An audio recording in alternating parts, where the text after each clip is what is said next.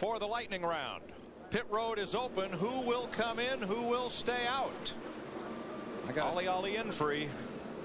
So far, everybody is on pit road. Everybody's on pit road. Now the question will be 2, 4. What adjustments? And who now can get out first? The pit crews will earn their money. Yeah, you didn't want to be. Nobody wanted to be the dummy to stay out. Matt? The 20 car, Tony Stewart, stopped straight. This will be a 4-tire stop. Mikey Lingerfeld comes around to the left front.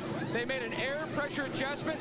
The 20 car, Stewart, was a little tight in the center of the corner. A little trouble in the rear, and he's down and away. The 88's going to beat him off the deck. Jeff Gordon is also taking a 4-tire pit stop. Essentially no changes. Wow, the race to the end of pit road is awesome. Rusty beats Gordon out there. I got it. Looked like there's some pushing the envelopes to me getting out of the pits. Jeremy Mayfield took 2 tires and got out with Ward Burton. But he's going to have to come back in. He'll pay the price. Speeding on pit road. Well, that was the 2. That's all we got, man. You know, we ain't gonna do it looked to me like there were several guys that were pushing the envelope getting out of the pits. Mayfield and Rusty. Here's a look at it. Now there's Mayfield, top of the screen. He's out of his pit. Ward Burton in the 22 car running Jeremy almost all the way. But here comes Rusty right here, and watch it. He really gasses it to get ahead. This is where pit road speed stops. This is the line for the race out of pit road.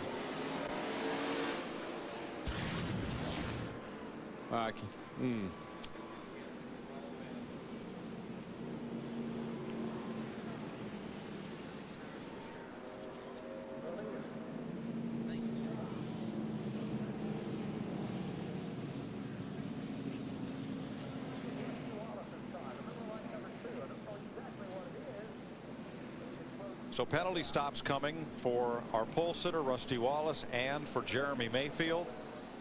Too fast exiting the pits. And you just don't know how much of a penalty that's really going to be with only 10 laps to go. That is I know exactly how much it's going to be, my friend. $500,000 worth. That's exactly what that is. I'm afraid that was a costly little speeding ticket. It has been quite a night.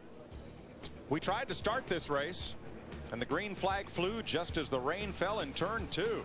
Kevin Harvick pounded the wall. Jeff Gordon got in the back of Jeff Burton.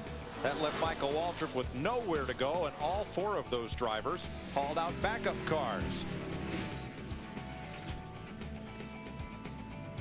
Jeff Burton's backup car included an engine change. The engine in that car wasn't as fresh as they would like, so they got him back. They put the cars back out under caution. It rained again. We did not get the race started, and then finally, here we are. We're racing. Jeremy Mayfield in the 12 car. He's going to pull down pit road, except his penalty. Our leader starting on the inside will be Ward Burton.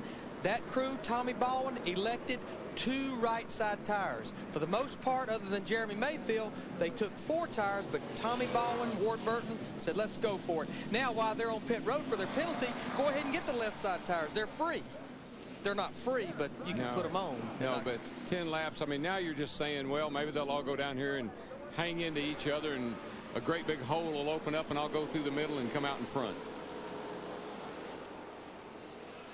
back and just ride it out, and then just, I mean, gas it and go right through the whole damn field.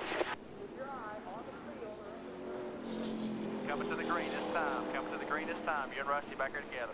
Got Rusty too. In 10 laps, someone will go home with $500,000. Someone else, $125,000 for second, $60,000 for third. Boy, that payoff drops like a cliff. It does. But it's heavy up top where it needs to be. Somebody's going to go home with a headache too. Now, that was interesting what I heard Jeremy Mayfield's crew chief Peter Suspenzo to tell him. He told him to lay back, and then just try to go by the whole field on the outside, which you can do once the green flag is displayed. And they're waving off the green flag. We're not going to go racing this time. Yeah, you got to ride. You know, this is like you know those motorcycle jumpers when they run up there and you think they're going to jump and then they miss the ramp. Well, that's what this is all about. This is to build the suspense. This is to get those drivers all revved up. The drivers hollering, what's this all about? Why didn't they go? 1 to go signal again this time.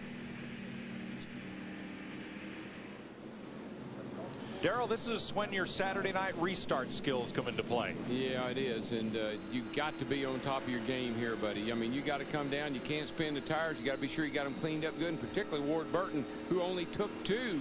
So he's got to be sure those left sides that were hot and sticky don't get a bunch of buildup on them. The other guys, their air pressures, I'm sure, are adjusted probably at recommended or even a little up for a 10-lap shootout. And you know, if Ward Burton's car was a little bit tight or pushy, sometimes changing just right side tires will free that race car up, make it turn better. For 10 laps, particularly. I mean, you know, if you had to make a long run, I wouldn't think that would be the right thing to do. But 10 laps, man, you don't know. It could be the perfect setup. But everybody around him has 4 fresh tires. Yeah, there's 4 Goodyear Eagles, brand new ones with stickers and paper flying off of them. Where are our experts' picks running? Mine got black flag. Mine was doing pretty good till he hit pit road. He's going to restart here, it looks like, in about 5th position. Tony Stewart in the 20 car. And Mr. Hammond. Looking pretty handsome there. Why did you have to call him? He's just doing what he's just taking Humpy's. That was Humpy's pick.